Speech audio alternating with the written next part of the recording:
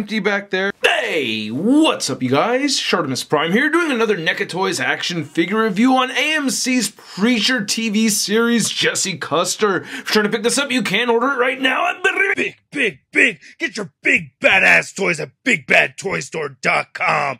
Click the link in the description below. And big thanks to NECA Toys for making this review possible. If you want to see the latest from them, be sure to check the link in the description below. And finally, we got a new Preacher figure right here, the TV show Preacher version, but I am very excited to have Preacher. And then you can see Dominic Cooper right over there. And then right there on the side, you get Preacher. It says Jesse Custer action figure. And then you can see on the back, we get some product shot. And then there's Cassidy. And then on this side, we get Preacher again, and there's not much more at the top or much more at the bottom, aside from the people who created this figure. Anyway, let's get to it and crack this thing open. And here's Preacher out of the packaging with his dukes up over here. Looking sick, man. I really like the sculpt for the shirt over here. I think that looks really good. We do have a very good head sculpt. I'll get a closer look at that in a minute, but yeah, the back of the head looks really good too. The hair sculpt looks great.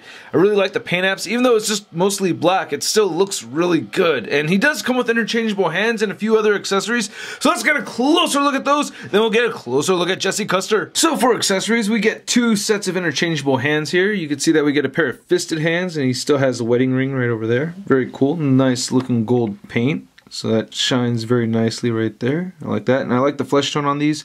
You can see this very light color gray for the thumbnail, and you can also see it on the fingernails over here on the beer holding hand right over there.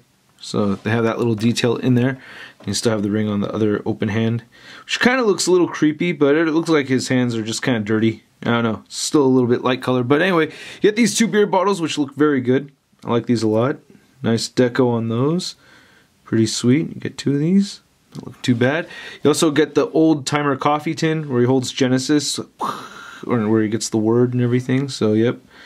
That's pretty sweet how that just pop off and put on, get that right back on there, you know. It's pretty cool, nice deco. Then he gets the blue hymnal right over here, so not looking too shabby at all. Nice gold paint once again. This doesn't open up or anything, but yeah, nice detail right here. You can feel the pages are sculpted in there, so that's pretty sweet. I like that. And you have deco on both sides. I'd say that interchanging the hands is fairly easy. I would be careful though. These pegs are kind of thin, and I've heard about them snapping. So yeah, just a little warning. You do want to be careful with that when you're putting these on or taking them off. So I gotta say, I think NECA did a good job of making this figure look like Dominic Cooper. I think it really does look like him, you know? Yeah, looking at some images over here, it looks like him, right? I don't know. I think it looks pretty good, man. I'm pretty pleased with this. I like the flesh tone. The beard looks really good over here, you know? Mouth looks pretty nice. I like the hair. He's almost rocking that pomp a little bit. And again, some nice sculpted hair right over there. Looking at the top and everything. And a little bit flesh smudge right there. But looking at the shirt, I think this looks really good, man. I like these little silver buttons. That looks really nice. Good looking wrinkles over here.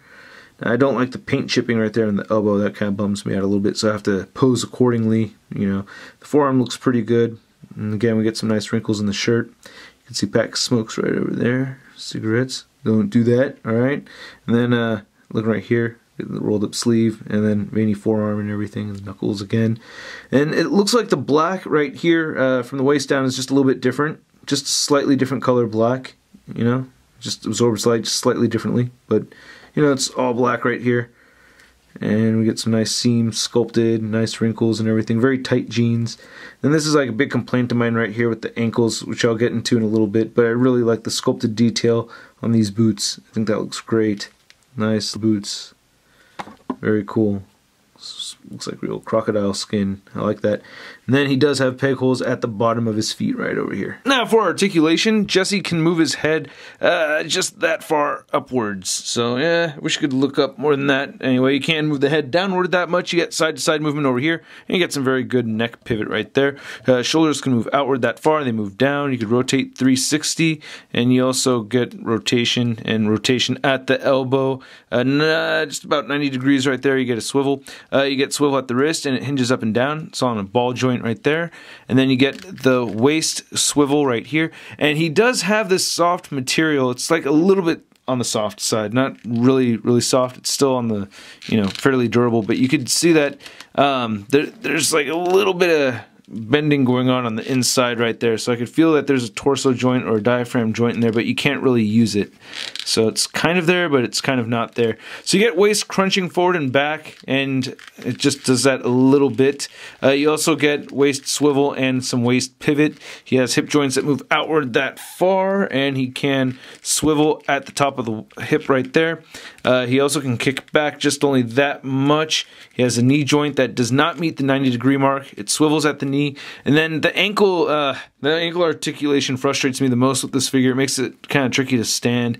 You get side-to-side movement right here, and you can move it down just a tiny bit, but not really. It'll just go back into place. It can move up just a little bit, and the ankle pivot is very weak on this thing, and I don't want to push it more than that, but there's like 0 ankle pivot there, and that bums me out, because you gotta give it ankle pivot, man. Now to measure out this Jesse Custer figure, you can see that he is standing right at 7 inches tall. And then for a size comparison, we have the NECA Toys Preacher next to the NECA Toys Ash from Ash vs. the Evil Dead, or the Bloody Ash anyway, and they look like they're about the same height, so that looks pretty good. Then for another size comparison, we have AMC's Preacher next to the AMC's Walking Dead Negan, and you can see Negan is actually, yeah, a lot taller than Preacher, which I think is actually really appropriate if there's ever such a crossover, which would make no sense. Then here's Preacher next to your average 6-inch scale figure, the Marvel Legends Big Time No Letdown Spider-Man. And you can see that Preacher is much taller than Spidey over here, so if you want to do any kind of head swapping or anything with Marvel Legends, I don't really think it'll fit into scale. So I picked up Preacher in about 2004. I think that's when I first read Preacher,